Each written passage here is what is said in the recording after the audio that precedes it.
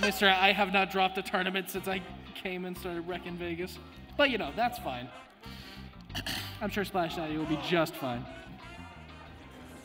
Okay, and SPLASHDADDY gonna have the Wolf. Interesting. It's So we got two characters that are very good at just controlling the pace of the match. The difference is one's really fast and the other one has a really good projectile. Yeah, and so I think the thing here is that what's going to be the deciding factor is SONIX knows how to play both sides of the Sonic coin, right? Yeah. He knows how to run up and be in your face and do a lot of damage, and then he knows exactly like, hey, when I'm winning, I don't have to play the game anymore. Yes. So it's going to be kind of hard to see, or interesting to see what SPLASHDADDY has planned for that type of gameplay when it comes to the SONIX. Yeah. But especially because Wolf is not really a character that can catch up to Sonic very easily. On the ground, I would have to agree, but you know, we all know Wolf's aerial drift and acceleration is insane, right? So I think the key to this matchup here is the utilization of SPLASHDADDY's blaster presence and how quickly he can react to the air-to-airs when it comes to Sonic's going for those spin dashes in the air, or when he double jumps, just like these operations right here. I was gonna say on the subject of which, he's actually got a really healthy amount of percent on Sonics right now. Yeah, I'm telling you. And I mean, that's all it takes is just being able to know and call out your opponent's habits. Especially with a character like Wolf. Wolf can take that and take a mile. It's the same idea as Roy, where they both have just such volatile combo games that can just end in death so easily. Yeah. I also think that Wolf also has the benefit of like being able to play that kind of slow play style and control the neutral, again, because of that blaster, right? Yeah. At a certain point, SONIX is going to have to realize I got to have to make something happen if I want to go back to playing the game line that I want to do. But Wolf has that same aspect in, all right, man, I got this whole gun, I'll just wait.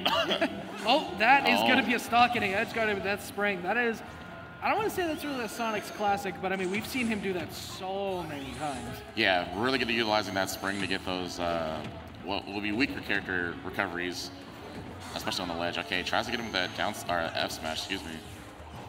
But SPLASHDADDY being aware and going to go ahead and Wolf Flash to the platform.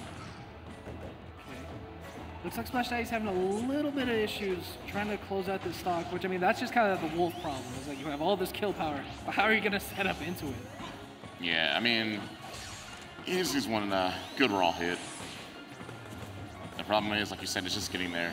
But I mean, you know, I like it. He knows that he has 4.5 minutes, man. Yeah. It's a lot of Smash that we still be playing in this game #1. So. Oh my goodness, almost half the match is already over.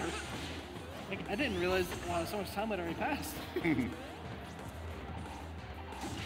Okay, yeah, good F's up there. I've seen a lot of Wolf players catch people out doing that, like boosted forward tilt. It just has so much like surprising burst range, especially with Wolf having like a pretty decent initial dash. Yeah, and this is what I'm talking about, man. This is SONIX's game plan. He's took the stock as his natural percent on the Wolf here, and then all he has to do is just wait for SPLASHDADDY to make it an unsafe option like that, and he gets clipped by his F smash. And this is where it gets really hard now for Wolf, you know. Like, he's gonna definitely have to hit him with something pretty meaty here if he wants to get himself back in this game #1. The nice thing is, at this percent, I believe back throw is gonna start killing, like, regardless of where he is on the stage. So he'll at least have that option to consider. But this combo straight from SONIX here, yeah, what the heck? Okay, yeah, I like the drift back. Wow. And that's so... What? Oh, yeah, he just... Yeah. He said, let's go game 2, man. That makes sense. I mean, sometimes you need to reset that game. You gotta, all right, I'll take a break. I'm done. Yeah. Let's go ahead and just move on to the next one. Cannot say I blame him. I mean, we've even seen players like Foe have to just, like, end the game, reset that mentality, be like, all right, you know what? This game's not going well for me. I'm not in the right headspace. Let me take a second to breathe, and then let's go back. Yeah, but I feel like this level in the game, you gotta have like a little better mental fortitude, right? If you're already letting your opponent get in your head that badly, even if it's looking pretty grim, you know, I feel like one of the biggest things is like even getting that initial like, okay, I took that one stock. It's kind of like in basketball, right? Yeah. If you're in a cold streak and you see that first basket go in, that boosts your confidence level to be like, all right, you know what, I got this. But absolutely, maybe it is just a character switch because right now we're seeing this Bowser pick and he's doing a pretty decent amount of damage on him right now. Not just a heavy with insane kill power, equivalent to Wolf, but on the smallest stage of the game where people are known to die crazy early. And he said, I like tripods, man. He said, I'm gonna command grab you once. For sure, for sure. Okay, forward just sending him off. Oh, tries to get the flame breath, but not gonna work. Interesting option.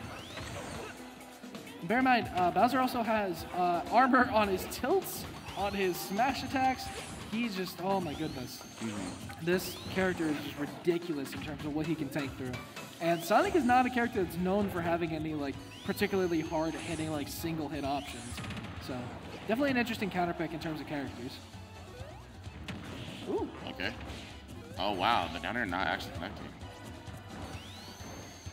Yeah, I feel like the only problem with this is that I feel like Sonic's going to always be in a constant state of motion where Bowser's going to either have to really, oh wow, that, as I said, that back air taking the first stock, he's going to have to either hard read this command grab or like go for these aerials, right? He's not going to get the, I don't think, the initial like Bowser cheese that he thought he was going to be looking for in a player like Sonic. So he's not really going to fall for that, but does get down aired. Okay, yeah, hey man.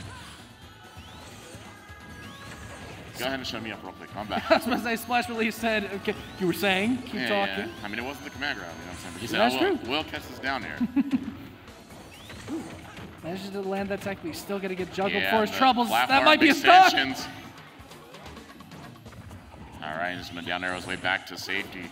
But Sonic's already putting on a pretty sizable lead, I would say.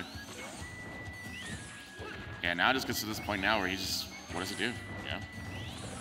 I mean, so if I'm Splash in this situation, I'm just wanting to try to slow things down. Because at this point, Sonix can absolutely run away if he wants to, but Sonix is also, like, he only does that if it's absolutely necessary. And I feel like he doesn't feel like it's necessary yet. So I feel like that gives Splash that many more opportunities to possibly take advantage of over-aggression, touching his shield, eating it up, you know. Ooh.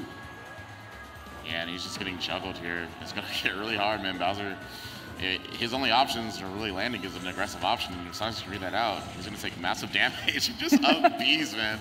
Doesn't care. Ooh, catches him with that down tilt. Okay. Okay, he's going to, yeah. It just ran into it. That back throw is going to kill. There's no way. But still, he's even at the percents relatively well. Much better than that first stock was looking. Yeah, I mean, the Bowser pick seems to be working, you know, a little better than the Wolf one. Maybe this actually is his main. I'm actually not sure what SPLASHDADDY's main was. I mean, either way, he's shown himself to be very competent with both characters. Okay, yeah, the forward air, run off forward air into the spring. Really good high recovery there from Splash. Yeah, but still not out of the realms of possibility yet. Yeah, he's just looking at the fair command grab or one strong hit. It's the only way he's going to get himself back in this game. Because once Sonic's puts on this percent, yeah. And that's what I'm saying, right? His aggressive option to get back to stage, Sonic's is fast enough to punish that. It's just not as free as you think it's going to be. That's just the way the matchups go. I mean, when you're fighting against Sonic, this character will be able to whiff punish you. It does not matter where you are, but landing on a platform like that, that big old forward air, that ridiculous forward air, I might add. That thing is huge, disjointed, it kills. Catches jump with the back air. Neutral air, oh, and clipped him. I think SPLASHDADDY pressed the button. I wouldn't believe that just didn't naturally connect. Yeah, honestly, because it looked like if it connected, that was like super, super fringe hitbox. Like that was so close. But yeah, props to SONIX, taking it 2-0 over Splash.